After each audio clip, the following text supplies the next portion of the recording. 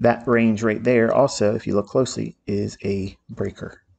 The lowest down closed candle, high, low, high, extend it forward.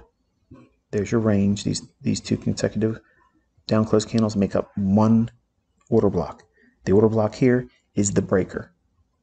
Why am I not using this one? This candle went lower, ICT. You're using the candles that have the lower body. This is the lower body. Also, this is also occurring right immediately after the high. I would not look at this as a breaker otherwise. For instance, let's just say that this body here didn't go as low as the close it has in this candle. Say it was closing higher than that candle's close and it was up here. I wouldn't even refer to it as a breaker there. Wouldn't even refer to this at all as a breaker if it did that, but because it did this, high, low, higher high, remember the wicks do the damage. So I'm going to look at that wick and discard it. It's a 1 minute chart.